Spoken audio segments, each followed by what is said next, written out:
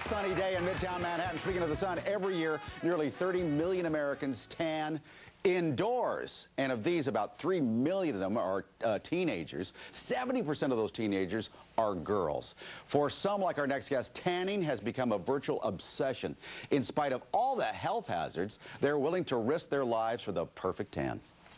And here is 16-year-old Helen Markowitz. Helen, your grandpa has cancer. Yes, I know. I'm going to stop. I'm going to try. Are you going to stop? Hopefully. I hopefully won't procrastinate, but right now I enjoy it way too much. Well, you talked about this a little bit. Why? Why is it so important to be tan? It makes you glowing. I get a lot of compliments. I just love it. It's a really good feeling, and I know it's not good for you, but... But why is it worth the risk? I don't know. It just makes me look amazing. So, you do look cute. You look cute without the tan.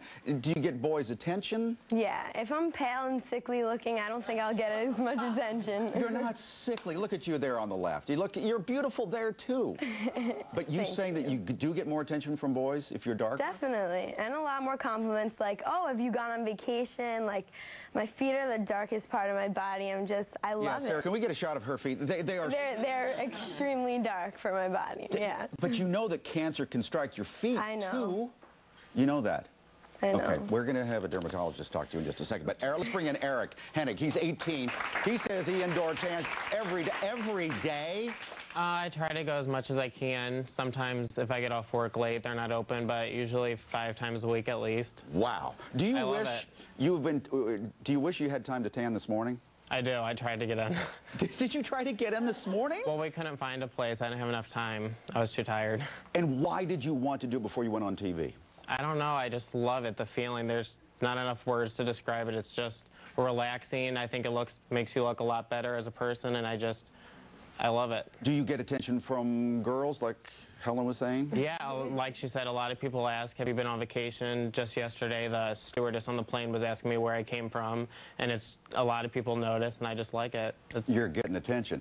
But there's a limit on how many times the salon's supposed to let you tan. Do you ever tan 2 or 3 times a day? Well, I've never gone 3 times. I've gone 2. They don't let you go more than a certain amount of time, and sometime if I don't think I get enough, then I'll go down the street to another place and I'll go in. Now, what level are you? How many levels are there in the tanning bed? My place goes up to 4. Some go up to 5, but mine's 4. I go in the 4, and I have their most expensive lotion I use, which extends how dark you get in your tan. Now, I understand you like it without the fan. They have fans in these tanning beds, but you don't use the fan. Why not? I like it when you get really hot. That's what I like about it. I don't know, that makes it so relaxing. When you get really hot like that, it's just... I don't know, you can't really describe it. It's just amazing. Do you feel like you're frying in a pan? I do, my skin. You do? A little bit, a little bit. Have you ever seen bacon after you fry it? Yes. That's what your stomach's going to show everybody at home, your stomach. This is his darkest area. Look at that. Look how dark he is.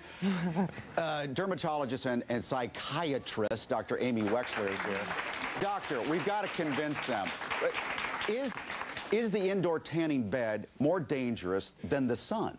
The indoor tanning bed is more dangerous than the sun because the UV radiation, ultraviolet radiation, guys, it's more concentrated. 20 minutes in a tanning bed is like a whole day in a bright sunshine.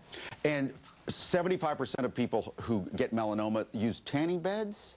It's not that. It's if you've gone to a tanning bed once when you're young, you increase your risk of melanoma by 75%. Just one time. One time. Hey, when we come back, the president of the Indoor Tanning Association, Dan Humiston, is going to join us. He says you need a tanning bed because you're not getting enough vitamin D. The doctor's her head's gonna blow up when we come back. We're back talking about the $5 billion indoor tanning industry and how it affects our teens. With us, 16-year-old Helen, 18-year-old Eric, and they are obsessed with indoor tanning. They say they are tanorexics. They admit they have a problem. Dermatologist and psychiatrist Dr. Amy Wexler is here, and the president of Indoor Tanning Association, Dan Humiston. Dan, let's start with you. Dan, we've talked to you before, and I remember you saying the reason why you started this indoor tanning campaign, there's a real push for all of us to get our tans indoors because we need you. We need a tanning bed. Why? Well, first I'd like to thank Helen and Eric for being so brave to stand up against the establishment and all the hype. We started that campaign to show that there is two sides of this story, and the sunscreen industry has just been pushing this one side of the story to stay out of the sun and avoid getting a tan at all costs, and it's costing people their health. Vitamin D production is only done through ultraviolet light exposure. It's the only natural way to do it, and we know that vitamin D production is essential for good health. It helps lower our risk for it helps lower our risk for cancer. It helps lower our risk for high blood pressure. It lowers, and I just saw a recent study where it actually lowers our cholesterol level. But Dan, I can get that vitamin D naturally walking around, let the sun bounce off of me for a little while. I don't need a tanning bed, do I? Well, a tanning salon is a perfect place to get it because it's a controlled environment. You always know what you get. And the biggest risk to being sun exposure is overexposure. Burning is your biggest risk. That's why tanning salons play such a vital role, because we can get people exposed and completely reduce their risk for overexposure. And as long as everything's done in moderation, moderation. You can remember when your mom says, hey, go out, get outside, get some sun. Yes. That's what we're supposed to be doing. Dan, moderation, sun is natural. Moderation is the key in anything, but I can tell you, Helen and Eric are not moderate. They say that they believe they are tanorexic. They're obsessed with this. Dr. Wexler, vitamin D, we need to get it from a bed? Absolutely not. And I don't want to get technical, but it's the UVB rays that produce the vitamin D. Tanning beds are 95% UVA. No one's talking about that. You're not making any vitamin D going in a tanning bed. That's absolutely false. That's absolutely false. And the doctor, and she made a couple of statements already that were completely false. As did you. Ultraviolet light is ultraviolet light. It doesn't matter whether it's from the sun or from a tanning salon. It's exactly the same. Dan, absolutely not. Real quickly, Dan rhymes with tan. I would think I know, Dan, because I'm in the tanning industry. I know. Dan, where did you get? What's your degree? Where did you get your degree, and what is it? Absolutely, I'm not a doctor, and I wouldn't say it, but I certainly know what the ultraviolet light that comes out of the sun is, and what comes out of the tanning lamps are, and it's exactly the same. Okay. The ultraviolet light you get from a tanning salon is exactly the same as the ultraviolet light you get from the sun. Dr. Wexler doesn't agree. Hold on right there, Dan. Joining us now to share her story is Meghan Rothschild. Meghan, welcome to the show. Thank you. Now, look how fair your skin is. You're a beautiful redheaded woman. At what age did you start tanning, using the indoor tannings? I started using the indoor tanning salons at the age of 17. Much like these two right here, I wanted to get that glow. I wanted to have that healthy bronze. And unfortunately, it really cost me. Yeah, you're about 20 now. Yep. How did it cost you? Well, at the age of 20, I'm 24 now, I was diagnosed with stage 2 melanoma on my abdomen. It was an area that was not exposed to the sun on a daily basis, and I was only visiting the tanning beds once a week for 20 minutes a week, and look what happened to me. It really scares me that you guys are going multiple times, even twice a day.